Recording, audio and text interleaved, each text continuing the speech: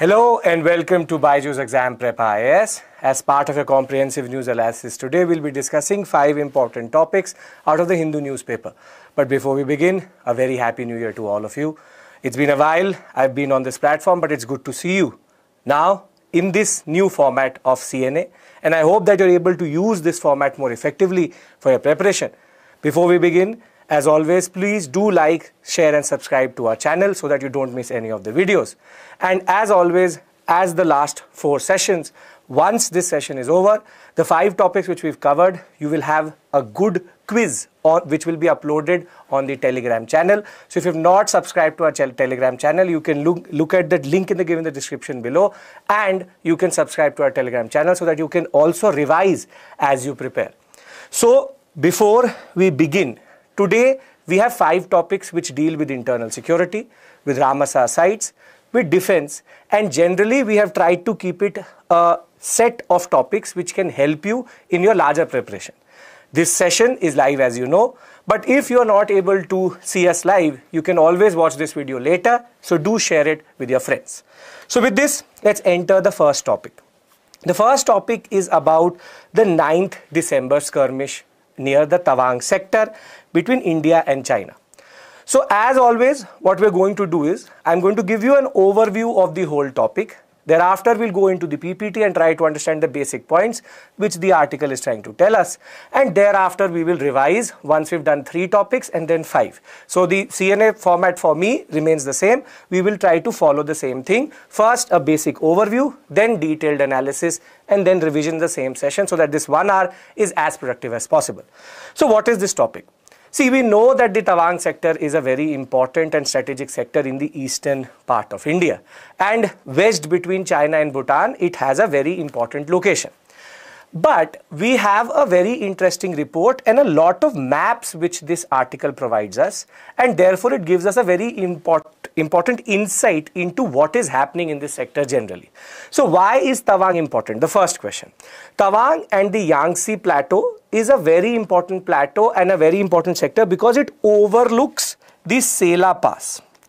So basically, anything entering and exiting the Tawang sector happens to the Sela Pass itself, and the Yangtze Plateau within the Tawang sector actually overlooks the Sela Pass. So if there is anybody who is at higher ground, he or she of that country itself will have a better visibility on all the roads entering this sector itself. Therefore, India and China over a period of time have been shifting the LAC, and as you know, the LOC is a proper ceasefire line which has legal basis within the whole international sector. However, LAC is just an agreement between India and China. Therefore, India and China, specifically China, tries to always shift the LAC as much as possible, and therefore they are on a lower ground, and that is the strategic advantage which India has, and we are on a higher ground. And I'm going to show you all the maps and explain to you the whole sector itself. So the first point is Tawang and the Yangtze Plateau itself is very, very important because it looks towards Sela Pass. So let's do one thing.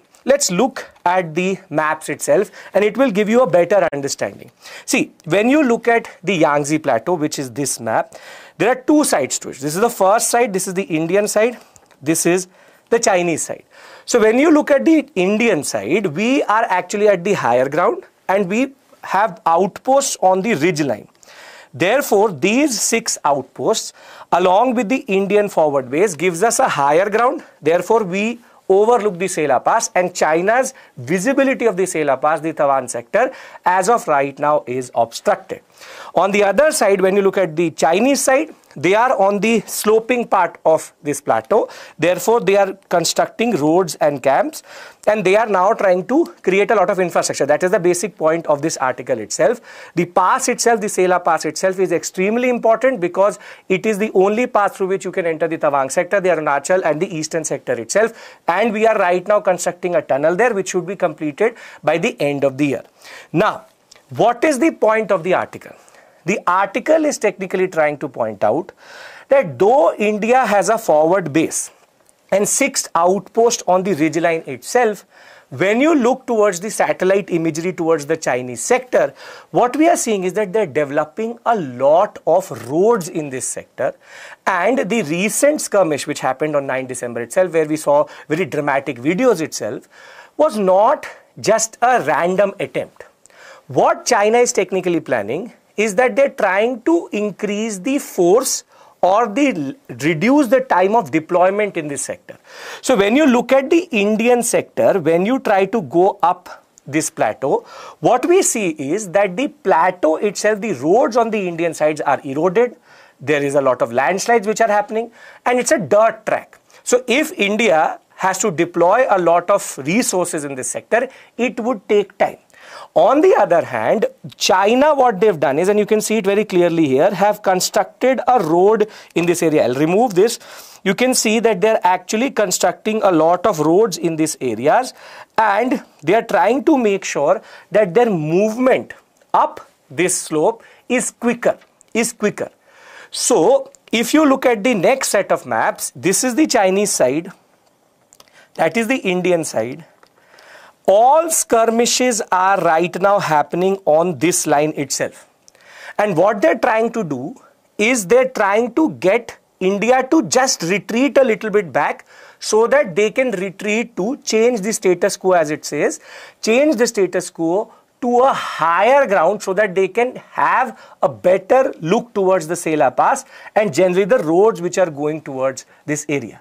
Therefore, what China is trying to do is it's playing a double game. First, it is reinforcing the infrastructure on their side. Though India has a lot of presence, numerically we are actually much higher than the Chinese. But if it comes to a larger long-term investment or skirmish itself, India is at a disadvantage as of right now. And though we have now started to introduce a lot of infrastructure projects, that is the second game which China is playing, because if we start to do too much activity in this area, it will be seen as Chinese as escalation, and therefore they will use diplomatic channels to create pressure on India. So before we go into the points which are given in the article itself, what is the basic point of this article? As I said, this is trying to explain why is that the Tawang sector has now become extremely active. It has become extremely active for one reason, which is that it is a very strategically located area. Yangtze Plateau look towards the Sela Pass. Sela Pass is the only in and out of this whole sector itself. India as of right now has a higher ground. This is the first point. Now second is that we have invested a lot in creating outposts and forward posts. However, we have not invested in the infrastructure or the border infrastructure, specifically the roads which go towards this area. Therefore, with erosion, with landslides, there will be what we call as a lethargy. The response is going to be slow because the movement of troops is going to be slow. On the other hand, when we look at the satellite imagery on the Chinese side, what we see is a lot of roads have been developed, and these roads are all weather, and they are now trying to escalate issues so that they can come down this slope somehow, so that they can look towards India more, because they are on the other side of the ridge line right now. And the larger point of this article is what India has to see right now is China is playing a double game.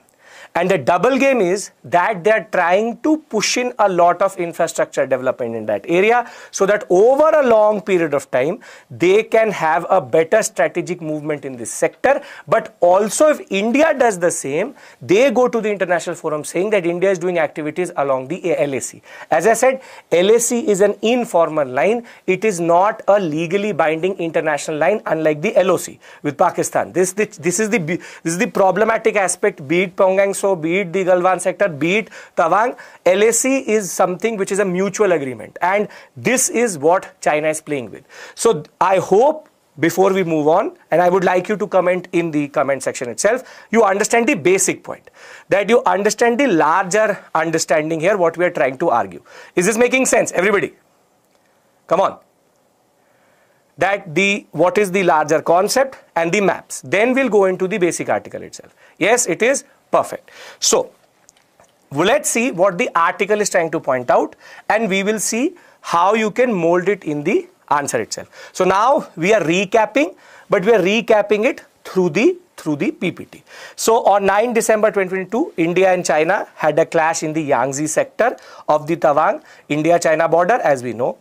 Now, this is one of the more serious skirmishes since the Galwan Valley clash in 2020, and since then we have actually seen that there has been a strategic de-escalation in the Pongangso sector. So, in the western sector we have seen de-escalation, but now China has shifted its attention towards the eastern sector. Now, the question is, why Tawang? Why is it so important? It is important because it is wedged between China and Bhutan. It's a very important area, and because the peaks are above 5,700 meters, what it gives you is that the Yangtze Plateau gives you a very good visibility in this sector. So if you are at the Yangtze Plateau, you can actually look down and the whole Tawang sector is showing. As of right now, India crucially controls the ridgeline, and we are on the higher sector. The Chinese overwatch over the Sela Pass as of right now is very limited, and that allows India a very crucial advantage in the Tawang sector itself. So the Tawang sector, Sela Pass, entry gate into this sector itself. Now, what these maps are trying to tell you, it says India's defense along the plateau is a network of 6 frontline outposts along the LAC, and in addition to that, lower into the plateau, we have an Indian forward base. But then the article points out that this area, the roads which go towards Indian side, have been eroded. There's a lot of landslides, and if India needed to deploy more, it would take more time. So if there are 50,000 men as of right now, for example, if we had to deploy 50,000 more, it would take at least 7 to 8 days. And thereafter, it gives you an image of the Chinese side. And on the Chinese side, what it gives you is images of these very well made roads and new dirt tracks which are being created so that the Chinese can mobilize quickly. The question is, who can mobilize quickly? And mobilization as of right now, India is at a disadvantage. India is at a disadvantage because mobilization will be slow, and we need to make sure that the Chinese border infrastructure is matched on the Indian side also. Thereafter, what the article again points out is that the Chinese are trying to make sure that if there is escalation, that is their basic point, they will from time to time provoke India. And if they are, for example, at this point, and they are able to just move it even 100-200 meters on the ridgeline, they will have access to the Yangtze Plateau, they will have a better visibility of the Sela Pass, and that is their basic point. And what they are also pointing out is that this 9 December thing was not a random thing which happened. On this whole sector, on this whole line, this ridge line, I'll make it more clear. As it says, you see, on this ridge line, they are from time to time pushing so that they can move the line a little bit further inside. And the article tries to point out that India has to be very cautious of how it responds. So, what explains these clashes? What explains these clashes is that the new infrastructure development on the Chinese side has given them more confidence in that regard. China is compensating for the tactical disadvantage by making sure that it can rapidly deploy forces in this sector, and the PLA remains at a disadvantage right now when it comes to a small skirmish, because numerically we have a better position also and better number also. But over a significant conflict, the PLA has developed much better infrastructure, People's Liberation Army, which is China's army. Therefore, it has the access to this area quickly, and over a period of time it can deploy quickly. So, what lies ahead? This is the basic point. This is the basic point which we are trying to understand. And what lies ahead is the fact that the border has created an escalation trap. This is a very interesting word, for the first time used, can come in the mains examination. It's an escalation trap. For India, it is difficult to respond to the reality without not escalating. And if India is trying to escalate, then China is going to use its strategic advantage itself. Therefore, without strategic concessions, we cannot actually even match the same infrastructure. Therefore, India has to look for diplomatic means and other means of de-escalation. So it doesn't mean that India has to give up on this area, but the basic point of the matter is we have lost one small trick here, which is to make sure that the numbers are matched by infrastructure. We'll do a mains question in the end, and we will see how we can we can expect a question from this area. This question is very important for mains examination and internal security, and for the first time the paper itself is giving you such beautiful maps with illustrations on how what is happening. So from satellite imagery, our foreign minister has already pointed out that satellite images are showing how Chinese are trying to escalate. India has to show a lot of character here by not allowing the Chinese to use their advantage, and our disadvantage should also be converted into an advantage by making sure that over a period of time we are able to match the infrastructure. So this topic is very simple, very easy, but very interesting in that regard, and this is a new aspect. Remember, the three words which you need to remember here is escalation trap. The fact that Tawang is very, very important can be asked in the question itself, and over and above that, why is China trying to push so much in this sector? So this is the first topic. I hope this makes sense to you. Can we move forward to the second one? This makes a lot of sense. Everyone, come on. This is the advantage of this live platform, that I have more output and input from you in that regard. Okay, sure, perfect. Now comes a very interesting article, but it gives us a different type of satisfaction for some reason, which is, will shutting markets fix Pakistan's economy? And we know that Pakistan has been for a very, very long time in an economic crisis. Recently it came out of the FATF list, and now it can go to the IMF to actually, we'll talk about what are the steps which can be taken, Simran. We'll talk about that when we look at the mains question. The basic point of the matter is, let's try to see all the topics, all are interacting with each other, and when we'll see. So, Pakistani economy has been in a crisis, we know that. It's proper Chinese debt neo-imperialism, which is that they have just given as so much debt to the Pakistanis that they will never be able to repay it back. First. Second is the fact that because of terror financing, they were in the FATF grey list for a very long time, so IMF and World Bank were not ready to give any form of funding to them. Now they are out of that, so they have now asked for $6 billion. So now I'm again going to give you the overview here. The problem with Pakistan right now is that yes, they are in debt, but you see how Russia-Ukraine interacts with everything.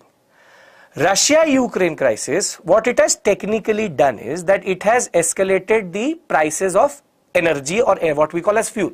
So there's a 33-year high in petroleum and crude oil, and generally what we call as energy, gas, natural gas, Russia being the major provider to Europe itself. So there's energy inflation as of right now. And Pakistan, much like India, has to import a lot of its energy requirements via the Gulf, or be it the Saudi Arabians or the UAE sector.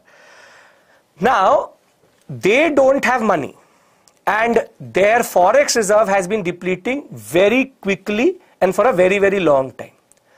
Now, Pakistani people have been hue and cry there has been about inflation, and the food inflation is at 55%, which is again very, very high. So people have been saying to the Sharif government that you need to do something. You need to do something. Now you look at the mind of the Pakistani economic minister and their prime minister. The answer to the question, do something, is what you do is that you close all restaurants after 8:30 p.m. Some of them 50% and 50% after 10 p.m. And what they are saying is that by closing these, they will save on energy bill or energy resources. They will not have to supply electricity to these restaurants. So what they're trying to do here is they're trying to reduce their energy consumption by closing markets itself. And they are saying that any non-energy efficient fan manufacturer has to stop creating fans itself. So you now see how same type of problems can create two types of response. India also has an inflation problem right now, but we are not talking about closing markets. We are talking about having resilient, sustainable solutions. Rather, because their forex is so low, they are saying close markets. Close the markets and allow the energy to go down, energy consumption to go down, which is a double-edged sword. Obviously, if you are going to close markets, that is going to have a cascading effect on the economy itself. So, this article as much as it is absurd, this solution tells you how political intervention is so important. So it's about governance here. It's about governance here. Governance can make or break a country. And as of right now, Pakistan, you see, is breaking its own economy in order to stop the forex outflow. So I'll give you the data. But this whole article actually deals with a very simple point. If there is energy inflation, what do you do? And the answer which the Pakistanis are giving is close all shops, close all markets so that the energy consumption goes down, electricity consumption will go down, so you don't have to import that. And they are saying that they will be able to save close to $64 billion in this. But as the article itself says, and their media is saying, it's a homeopathic remedy to a terminal disease. And this is the way the whole article is trying to show you that Pakistan is not understanding the core issue. The core issue is you reduce your defense spending. You have been asking for certain parts of India, that is all absurd. You have been a problematic neighbor to India for a very, very long time. You fund terrorist organizations. That is not a problem. That is not forex. That will not save the economy. What will save the economy is close the markets. This is how short-sighted their vision is. So this article is both economics, it's about governance, and it's about how these two things go together. So Pakistan's solution to the delay in the $1 billion coming from the IMF, from the forex reserve, and the same thing happened in 1998 also. In 1998 what they did is that they actually, then they said that stop drinking tea because tea import is too much. Right now it's about not using the electricity itself. The point here is very simply, that the solution to the issue is wrong. It's not about having a better relationship with India. It's not about having a better relationship with the world itself. It's not about reducing defense spending. It's about closing markets. So this topic is very simple, but it's about governance. It shows you how we have been trying to manage firefighting the same inflation, but with better understanding. Better understanding of the economy and better remedial measures also. So, in the face of an unrelenting financial crisis and dwindling foreign exchange reserves, the Pakistani government has come up with measures to reduce their energy bill. And what is the measures? The measure is markets and restaurants will close at 8:30 p.m. and 10 p.m. local time in a bid to save electricity. They will also ban the production of inefficient fans that will help cut the electricity use by 30%. The reason why this is happening is because their foreign exchange reserve, which is the amount of dollars they have, is as of right now at the lowest possible, and they only have import coverage of 6 weeks. At $9 billion, it had gone as low as $2 billion. They are trying to firefight a situation in which they will come to a situation in which they will have a forex exchange crisis, in which they will have nothing to pay for their imports itself. Over and above that, their inflation 24.2%, but perishable items 55%, and the delay in the IMF release of $1 billion has created a cascading effect.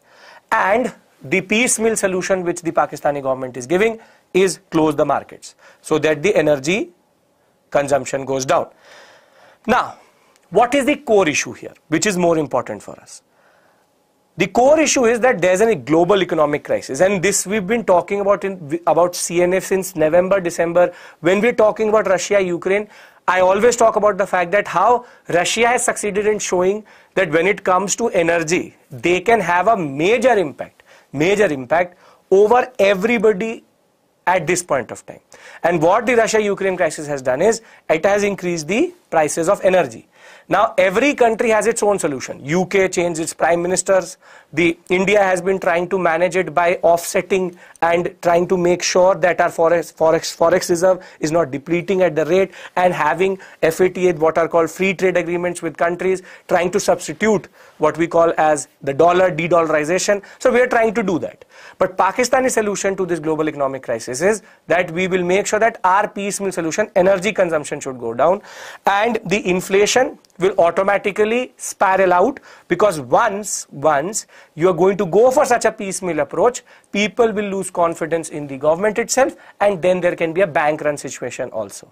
Now, one thing which they are relying on is Saudi help, Saudi Arabian help and Chinese help. And as of right now, the Prime Minister is pleading Saudi Arabia and China to bail out, to give some money so that they are not in a forex exchange crisis at this point of time. Over and above that, the point is they don't understand the core issue. Reduce your defense spending, have a long-term robust relationship with India so that, and both in energy and trade, so that you have a better economy itself. So, the question, why are we talking about the Pakistani economy? The point is not that we're discussing the Pakistani economy. We're discussing a solution to a problem. What we are trying to understand, this is why the Hindu is telling you this, that see how the same type of problem can have different solutions. I am giving you this because this is a cautionary tale. In the mains question, there can be a very simple question that how do you tackle inflation? How do you tackle the energy crisis? This is not the way you do it. This is the cautionary tale. As a UPSC aspirant, you need to know which way to go, which way not to go. And if you're going to the interview, there can be a question that do you think that Pakistan's piecemeal approach is justified or will give you any solution? So whatever we are doing here actually has a purpose. And the purpose here is to understand, can there be a solution like this? No. That is the basic point which I am trying to make here. Make sense, this topic? The first two topics done. First we try to understand the Tawang issue and this one. Can we move forward? Crisis in the neighborhood is not good, that is true. But somehow our neighbor likes to be in a crisis for some reason. Yes, we should be neutral. I am talking about, and we are discussing this topic as an economist. I don't care if it's Pakistan, it's China, is it Bhutan, it's Nepal. It's about how you don't manage. It could be any economy. The fact of the matter is Pakistan has put itself in this situation itself. It can actually significantly reduce its defense spending, and it can actually offset this crisis itself. But it's not finding that solution. India can help, but India is ready to help. We have always been the bigger one in this, and we need to have a better relationship with Pakistan, but that can come only from Pakistan itself.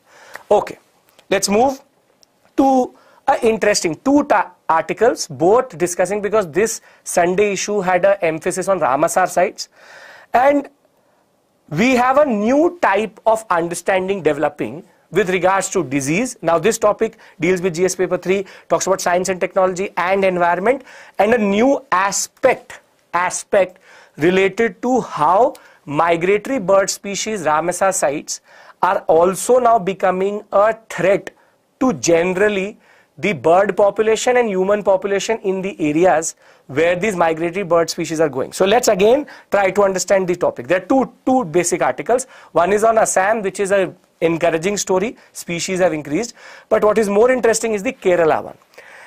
Now what the first article points out, again I am going to give you the overview and then we are going to go forward. The first point is that in Kerala, where we have Ramsar sites or wetlands itself, 80% of duck production, what we call as duck farming, happens at this point of time.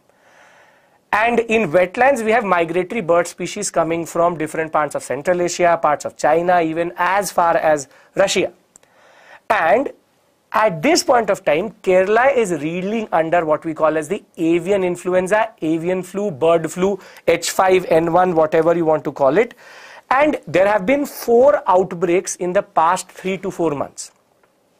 And now, scientists and the different experts are pointing out that we need to see the correlation, between migratory species and how bird flu is spreading. Because this type of tangential connection has not been made till this point. So what this article technically is trying to point out, that bird flu in Kerala has now become much more bigger and has now become a problem related to wetlands and migratory bird species. This is the first point which the article is pointing out. The second point which the article is pointing out is that we need to look for indicators. Is the salinity increasing in the soil? is the pH changing? Are there indicators which can help us predict? See, H5N1 bird flu, from bird to bird it spreads very quickly. Human to human is very rare, but human to bird to human is there. So we do get influenced. Bird flu does spread to humans, but from birds. It's not human to human. It's not like COVID. But the basic point of the matter is that if new strands of the bird flu are coming to India via migratory bird species itself, and wetlands are becoming an issue and Ramsar sites are now in focus, then we need to find a solution. And that is what the article is trying to point out, that we need to have further research in this area in order to create an association between Ramsar sites, wetlands, and the fact that the avian influenza, the bird flu itself, is changing its form. It's coming in different forms from time to time because of this migration itself. So this is the first point which is being pointed out in this article. The second article is about the Deepor Beel, which is Assam's freshland lake, the only Ramsar site in Assam itself. And it has been in the news from time to time because there's a landfill which has been created near it. It is reeling under what we call as pollution. And more than that, urban planning has been encroaching into this lake itself. But encouraging news coming out of Assam is that with all this pollution, with all this damage, the species of birds coming to Assam, coming to this wetland, to this Ramsar site itself, has increased, and that is encouraging in the larger perspective of our preparation generally and for the ecosystem in that sector.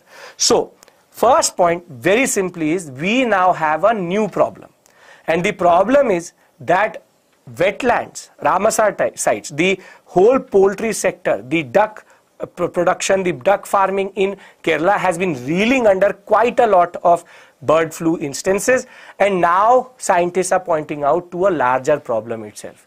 So you again need to understand the two basic issues here. This is the basic point I try to make here, is that you need to understand the basic point. If you understand that, that will be with you for a longer time. First is, now migratory bird species are also a problem. Second is the fact that with Assam reeling under pollution and this whole sector reeling under pollution, there has been increase in the Ramsar, in the species. Now, then you will say, why are we doing this topic? We are doing it because now the Deepor Beel, wetland, Ramsar site, and the three in Kerala which I am going to tell you now become important. So when you are going to go to your static, this is how current affairs interacts with static. When you are going to go to the static, you are going to make sure that you read upon these four more closely because they were in the news itself. So you need to create H5N1 is the technical name of the bird flu, that is the virus H5N1. So very simply, first revise the four which we are going to discuss here. Second, try to create a tangential relationship between this concept, and in a mains perspective, now there can be a question, and I have a question in the end with regards to this topic, but I hope that you understand the basic point here again. Can we go into the nitty-gritty if the basic point is clear? Everyone, come on.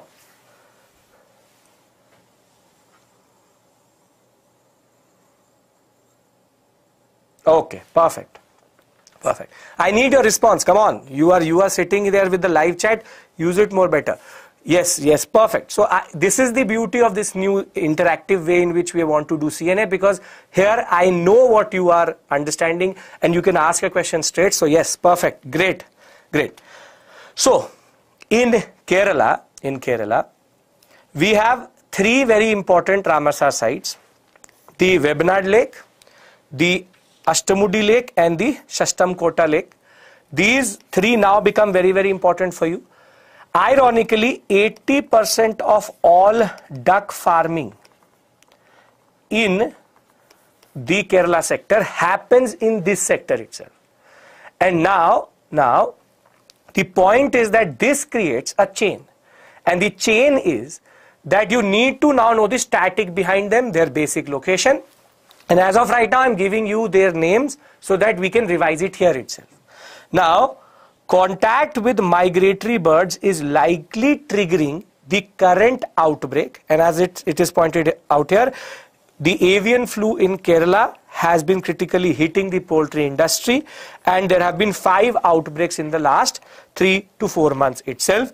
And now we need to conduct a diagnostic study of how we can sustain and make sure that these instances are reduced. This is the basic point. Because it's a developing concept, itself, the point is that the question can come in that sense, that do you believe that there's a need for this type of study? So duck farming is one of the traditional farming systems in the state, especially in the Kuntanad area itself. And what they're pointing out is that we can do one thing. Whenever there is a increase in the instances of flu, can we see indicators in the ecosystem itself, which is water, pH, the salinity of the soil itself? Is it actually impacting? Is it actually impacting the larger concept? There is a need for research. Maybe you can also do it. You are the future of India itself. But the basic point is we need to create an understanding that in Ramsar sites are these wetlands showing indicators of what we call as pre-flu sector or pre-flu symptoms in that regard.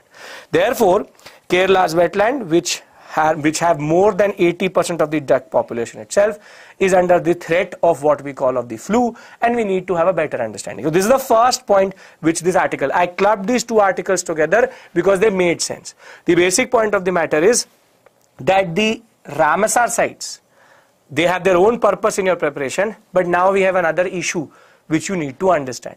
Now, the second part of the article, which was a very small article but an interesting one, because as I said, the edition of the newspaper itself was about Ramsar sites in India, is that there have been a lot of development projects happening in the only Ramsar site in Assam itself, and now the new counting which has happened recently has shown 30 more species of avian varieties in this sector, taking it to 26,747 birds belonging to 96 species in that regard in the southwestern sector of Guwahati. A very important distinction about the Deepor, what you call the Deepor Beel, is the fact that it's the largest freshwater lake in Assam.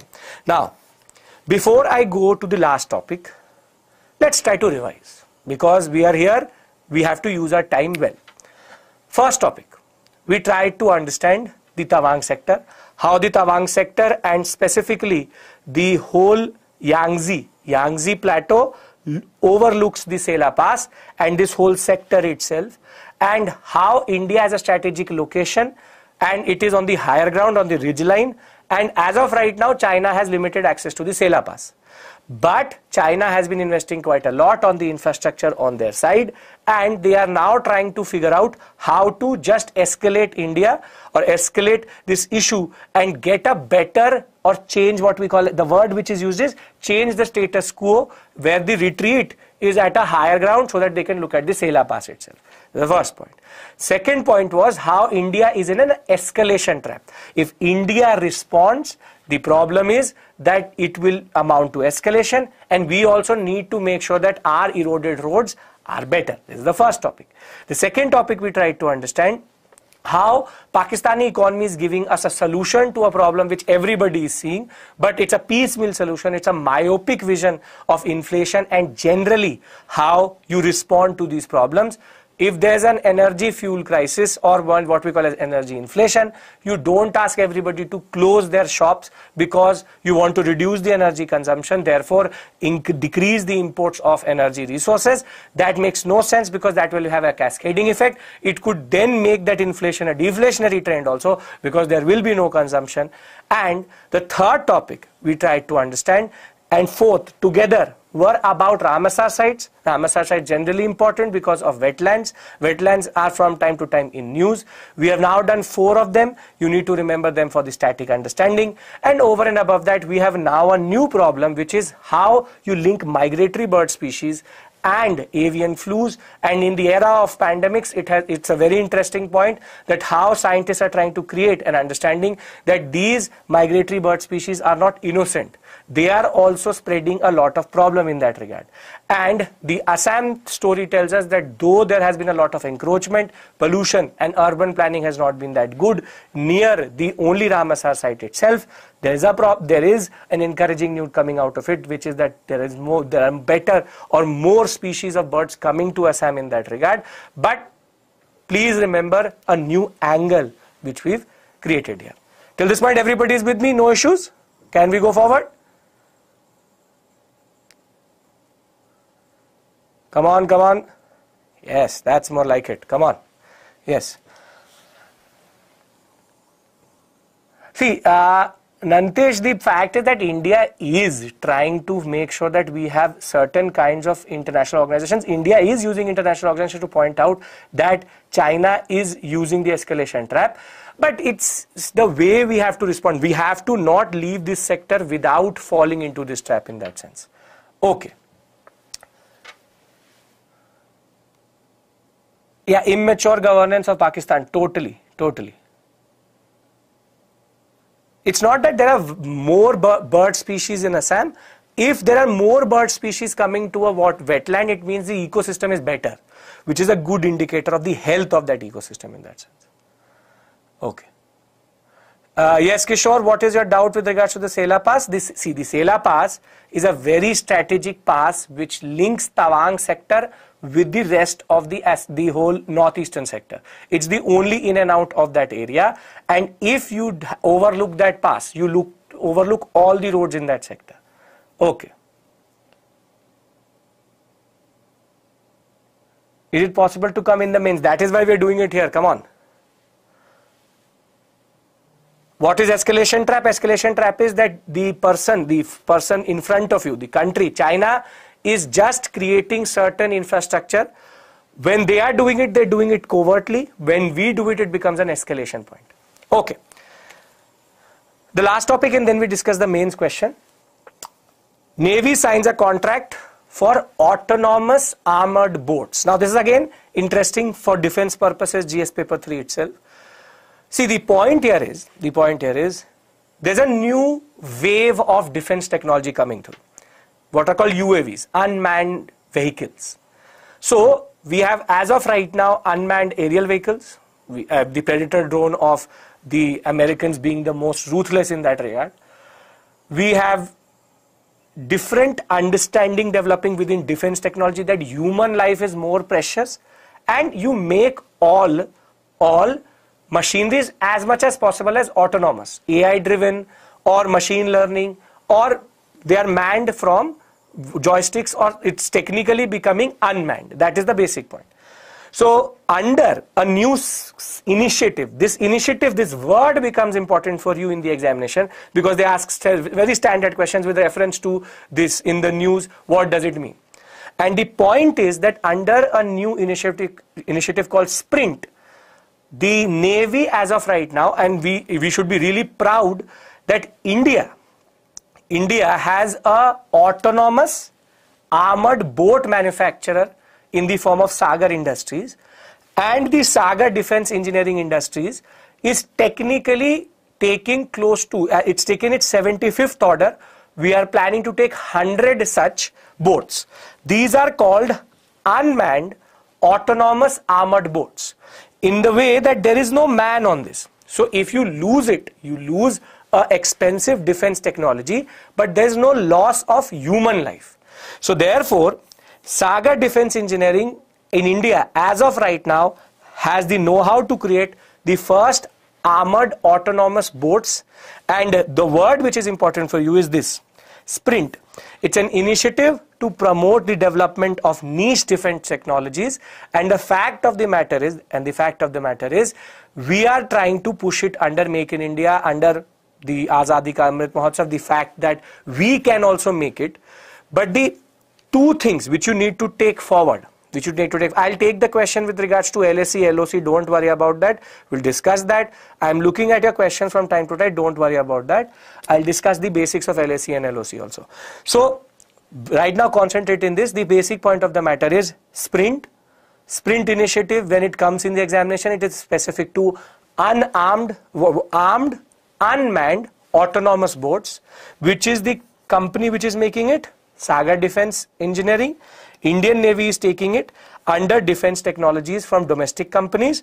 And the beauty of this is that it is armed, meaning it has its machine guns. It can be manned from a different vessel itself, and it technically uses robotics, AI and machine learning to technically use it as for patrolling and generally for defense sector. So with this we complete the 5 topics we need to do for today. So again, a very small recap. We talked about Tawang, we then talked about the concept of inflation and Pakistan's solution to it. Thereafter we then talked about the Ramsar sites, and now this, which is defense technology. Now one of you asked me what is LAC, LOC. See, LOC is line of control and LAC is line of actual control. LOC is with Pakistan. It's a ceasefire line, proper line drawn after the 1947 war, and it's an internationally recognized line. This is a very important difference between LOC and LAC. LAC on the other hand is technically a disputed line because of the McMahon line technically being disputed between India and China, and there is no legal basis for this line. That is why you see that there is a mutual agreement that we will not use guns. That is why they used different types of weapons, makeshift weapons as made, and LAC can change at any point of time without any international ratification of it. So LAC is with China, LOC is with Pakistan. The basic difference is that ceasefire means that once you fight and when the war is over, you say that right now Russia has gone for a unilateral ceasefire for their Christmas. Okay. Perfect. So let's look at the 2 mains question which can come from this. With reference to the internal security of India, discuss the importance of border infrastructure in securing our boundaries. In the era of pandemics, migratory bird species pose a new threat to the health of both humans and animals. Critically analyze. Now here, in this question deals with what we did in the first topic. That what is the importance of border infrastructure? One of you asked me what is the solution. See, as of right now, the fact of the matter, see, LAC is recognized by international institutions, but it's not a formal line. Understand this. Formal line and informal line are 2 different words. That is UN recognized LOC. This is an agreement between India and China. Okay. So when we talk about border infrastructure, as of right now, border roads need to be tank capable, which is that you can mobilize a lot of resources and tanks can be pushed into this sector. The fact that we have a lot of deployment in this sector, but the problem is this deployment is not matched with the same type of infrastructure which the Chinese are making on their side. So what we need to do is that the time of response, the time of deployment needs to be reduced to the minimum possible, which can only be done through border infrastructure.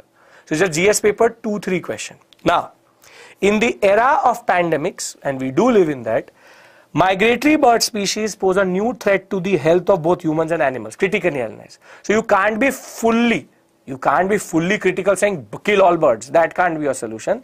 But the fact of the matter here is that we need to find a connection between diseases spreading via migratory bird species. We need to find a solution to, if there is a connection like that, we need to find a solution to that. And because most of these flus can be transferred to humans, even bird flu becomes lethal for humans. Therefore, there is a need to understand the larger concept in that regard. So, with this, I would like to end the session. I hope you found these 50 minutes fruitful. And I'll be back on Tuesday again with CNA. But remember, you can always check your knowledge after this session in our Telegram channel. Just go to our Telegram channel, subscribe to us. There will be a quiz as soon as this session is over. And I hope that you found this session extremely useful for your preparation. Thank you so much. And do like, share and subscribe to our channel as much as possible if you're appreciating our efforts. Thank you. Take care. Bye-bye. And you can write these answers and send it to us. Everything is given in the link in the description itself. Thank you. Take care.